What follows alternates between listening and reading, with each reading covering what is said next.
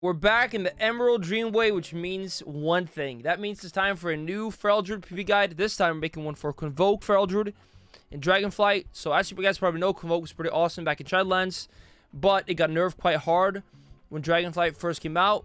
Most of those nerfs were reverted quite recently, and Convoke's kind of back now. It's kind of gone a bit under the radar, but it's actually very good, especially in 2v2 Arena. So in today's video, we'll make a guide showing how to one-shot with Convoke in the current patch. The talents you want to play, honor talents, gear, crafted items, tier set, everything you need to know to truly perform with Convoke in the current patch. But also any patch in Dragonflight is going to be a very general guide that should help you in this current patch, but also in the upcoming patches of this expansion. Let's dive into it. Hope you enjoy. Alright, so start off with the build we play for Convoke in Dragonflight PvP.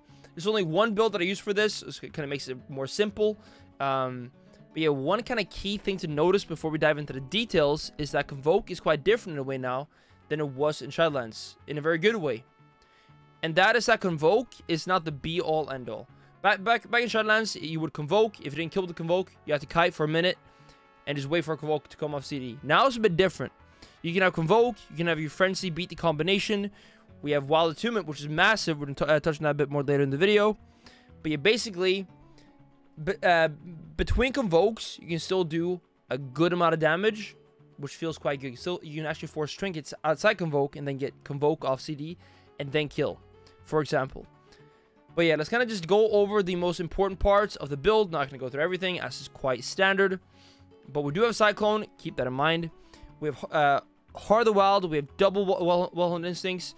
We're not getting Thick Hide and Iron Fur and stuff like this, so we're a little bit more on the squishy side with this build. You could skip Cyclone and grab that, but I don't really recommend that. I think Cyclone is great for setting up the Convokes. So this is the Druid side, fairly standard with Clone. Now, onto the side with Convoke. So what we're kind of skipping to get Convoke away from the normal Feral build is that we're not getting Swarm, and we're not really getting Circle of Life and Death either. So those are like the key differences really. Overall, the build is very similar to what you would play in like a normal single target build, but of course we do have Convoke, and we also have Ashmaid's Guidance, which makes Convoke a 1 minute cooldown. So one question I get about this build is like, why? Okay, actually first let's go into Taste for Blood before we touch on that. So Taste for Blood is a very key thing for Convoke in this current patch, and pretty much always. And that is that for each bleed that's up on a target, your Convoke bites will do 5% more damage. Just all your bites. But yeah, we're kind of focused on the Convoke bites. So per bleed, 5% more damage. We can have Rip, Rake, Thrash, your Circ bleed, and also Feral Friends. You can easily have 5 bleeds up when you're bursting, which is 25% more damage on your bites, which of course is a bunch, and that helps a lot. So one question I kind of get regarding this talent is, why don't we play with Rip and Tear when we Convoke? You can do this, and it's not like a bad idea necessarily, but I do find that playing Vein Ripper makes it just kind of more reliable to get bleeds up before a Convoke go. But if you like really want to min-max damage on Convoke, you could apply a Rip and then instantly Convoke. But I find applying a Rip, getting calm points, and then stunning, and then Convoking just kind of makes it way too clunky. As Convoke is all about timing, and you kind of just got to be ready when that moment comes. And I find Vein Ripper is way better for that. So that's why I go this pretty much always. We also have double Carnivorous Instincts, which gives us 12% more damage on Fury, which also, of course, is 12% more damage on our Convoke. We also have Dire Fixation, a new talent. It's also great for Convoke, because it's like a single target thing, which is 8% more damage on Convoke as well, so you want to keep that up. And, you know, Sabertooth, and yeah. The rest is, like, fairly standard, but kind of keep that in mind. Like, those modifiers. Your Fury, your Dire Fixation, your Bleeds are very important to kind of maximize the damage you Convoke. We're also playing Blood Talents. Blood Talents like usually will just be procced by Convoke itself, which is great. But yeah, so BT also of course will help massively on the bites, because like bites on their own are decent, but it's like with all these like modifiers that we can really get those huge crits that will just shock the enemies and easily get like 150k bite, even up to 200k in the current patch. So that is the main build, and now onto the honor talents. So for honor talents, like I already mentioned, we have Wild Attunement. which works with Cyclone. Every time you land a Cyclone, you get a free Feral Frenzy on your next finisher move. Like so. This gives you the opportunity to do crazy damage between goes, but also setting up goes. For example, if I have Convoke ready and I have full bleeds on my main targets. By the way, these dummies just take crazy damage because they're old dummies. But yeah, keep that in mind. But yeah, let's say we have full bleeds on my kill targets, but no Frenzy. If I clone the healer and I land my main now that's going to use Frenzy for me, then I can Fury Convoke. And this Convoke will do the most damage and usually just kill someone pretty much instantly. So this is why Wild Timid is great, because you can get off global Feral Frenzy when you maim. You probably want a Fury, by the way, before the maim, so the Frenzy is also buffed by Fury. So keep that in mind. And again, that Frenzy will do its own damage, which is very nice, but it'll also buff your bites because of Taste of Blood. So yeah, Wild Timid, great talent, gives you a ton of pressure outside of Ghosts, as we're going to touch on more a bit later in the guide when it comes to the rotation part. But basically, between Convokes, you can get a ton of pressure by cloning things and getting those free Frenzies ramped up. Then we also have Wicked Claws. Great talent, you know, gives us a bunch of healing reduction. If you're playing like with a class that has it already, I guess you don't really need this. But usually, when you're Convoking, you're going to be playing with a healer, especially in 2v2. So it's a great talent. Now, for the third talent, I do quite like King of the Jungle. Even if you're just bleeding like one target, 5% more healing received is nice. But you could always go for a more offensive option. For example, Thorns into Melees or even Ferocious Wound. Can be quite nice with a bit of HP reduction, even though it's nothing too crazy. But it can be quite nice. So yeah, that's the Arn talents. Not really much variation here. High Winds got nerfed recently. It's not really that good anymore. So yeah, it's pretty much just like that. If you like really need the tankiness, you could just go for Strength or Wild. Makes your bear form a bit more strong, and you could swap out King of the Jungle for that. But that is our talents. Now let's go into the opener, rotation, and the actual Convoke part of the guide. Okay, so now for the part that everyone wants to see is the rotation and opener, all that stuff. So when you're going to open with Convoke, there's a few things that to keep in mind.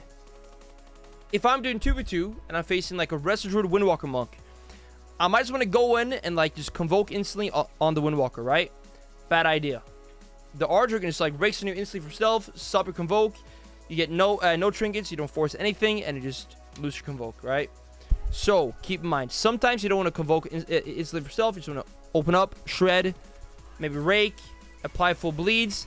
Then once the healer pops out of stealth, like Archer for example, you're a Holy Priest, you go chastise him, and then you can finally go and just maim Convoke that way. So yeah, you don't always want to Convoke from stealth, but I would say usually you do. So when you want to Convoke from stealth, we're going to go in, press Fury, Circ, and Rake, and then we'll just Convoke. So as you might have as you might remember from earlier in the video, that is not optimal for the damage on Convoke, as you don't have Rip up, you don't have Thrash up, like you don't have all your bleeds up basically, you don't have Frenzy up. But from stealth, that is the best we can do. We can do Rake and also the bleed from Circ. So it looks something like this. Rake with Fury, and then just Convoke. Like so.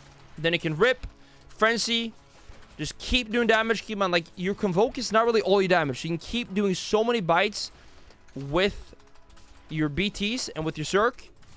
So your damage is not over at all when it Convoke. Or after Convoke ends, rather. Gonna keep proccing Blood Talons, keep biting, and then when Circ ends, then your pressure will kind of fall off a bit. Then you might be asking, like, now what? What do I do? Maintain your bleeds, like so. You can Fury again, as you need 2 Furies every 1 Convoke, as it's a 30-second cooldown. Just keep proccing Blood Talons and keep biting. You can do like 1 stun between the 2 Convokes as well. Can't be good to do. Might want to clone off that stun potentially if you're dying. Because, you know, a big part of Convoke is it's still living till the next Convoke.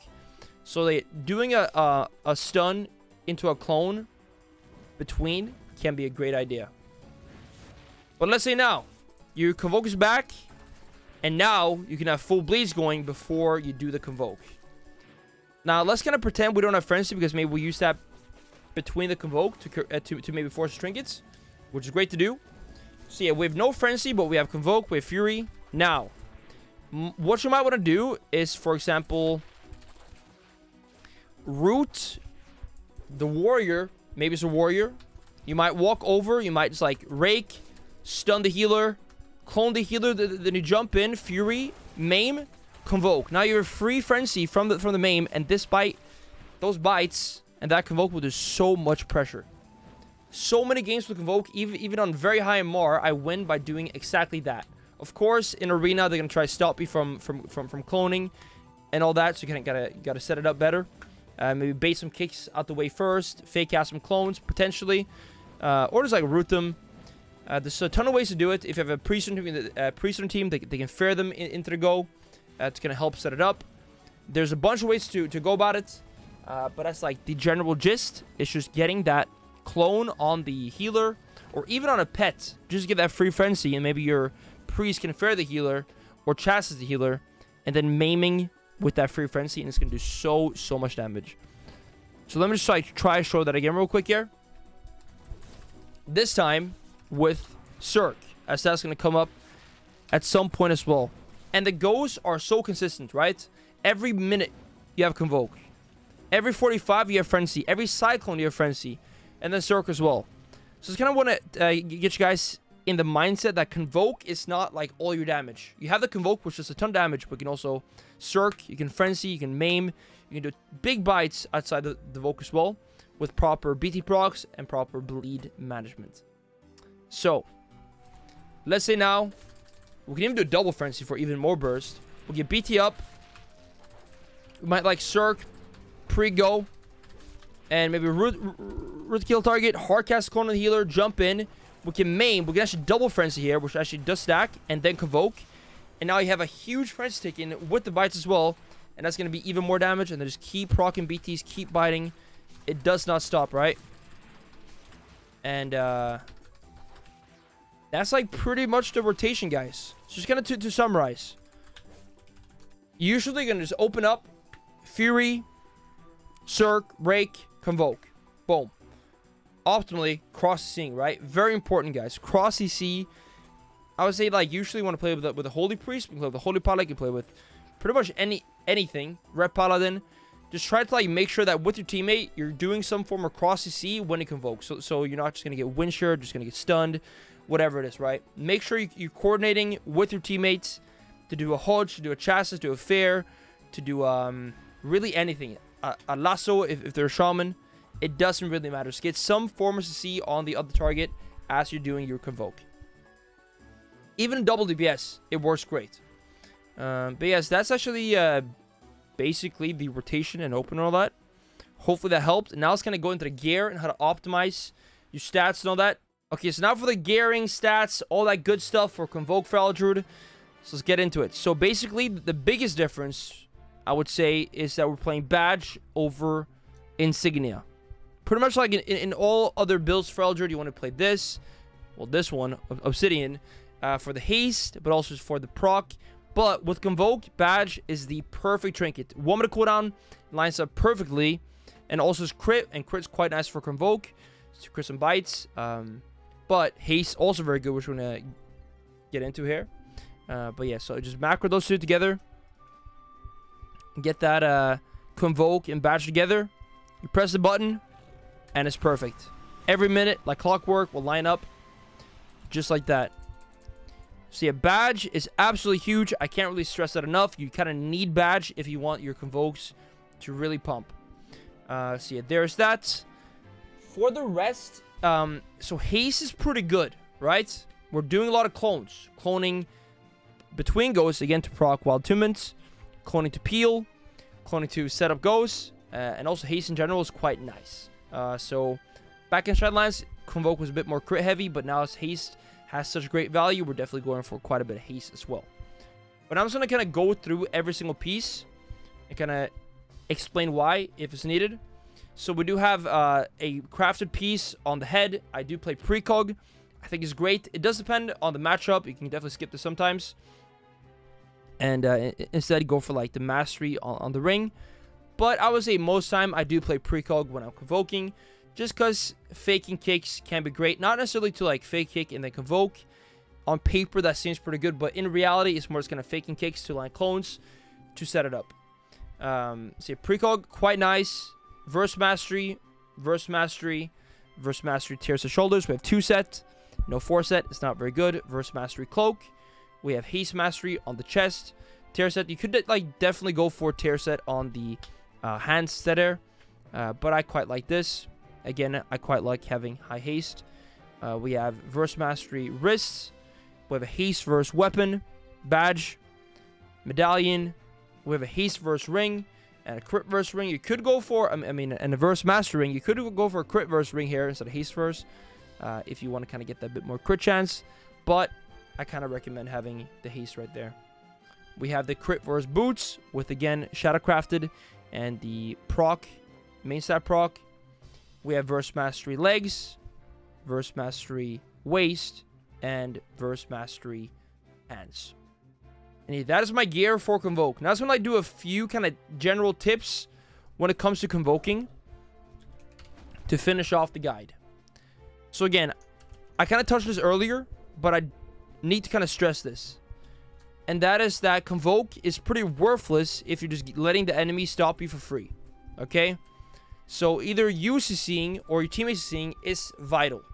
That's kind of why I recommend, like I said earlier, whatever your class you're playing with, usually in 2v2 Arena, that's where I recommend playing Convoke. And I actually do think Convoke is the best thing for Feral to play in certain scenarios in 2v2, where there's like no pets and stuff. But just make sure you're getting some form of cross CC, okay? It's so important. I cannot stress that enough. Could be anything.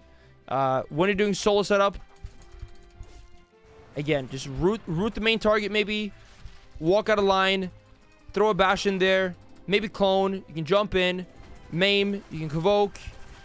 There are many ways to do it. But yeah, so that's just the first thing that I want to stress. Just make sure you do that.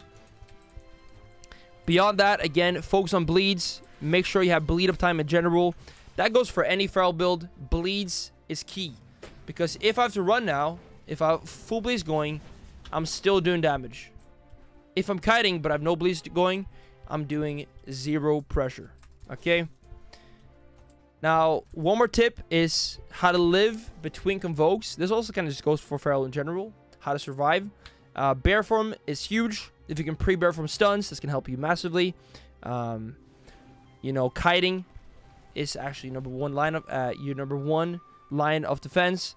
But yeah, bear form and kind of living and kiting is huge when needed, because sometimes you can't really stay in there and just tank damage. You gotta bounce, get to a pillar, utilize bear form, and stun the DPS who's trying to kill you into a clone. One of the most underrated ways to live that I think low rated ferals don't really do usually is when you have to live, you just stun, clone the targets, and bounce, right? A great way to live. Okay, guys. So if you have any questions about this, you can come to my stream or post them in the comment section, and I'll answer all questions about this. But yeah, I'm streaming every day, so you can come see me on Twitch and just ask me any question, and we can kind of have a conversation then as well, where I can kind of try answer your questions to your question in real time. So hope the guide helped, guys, and I'll see you guys in the next one or my stream. Take care.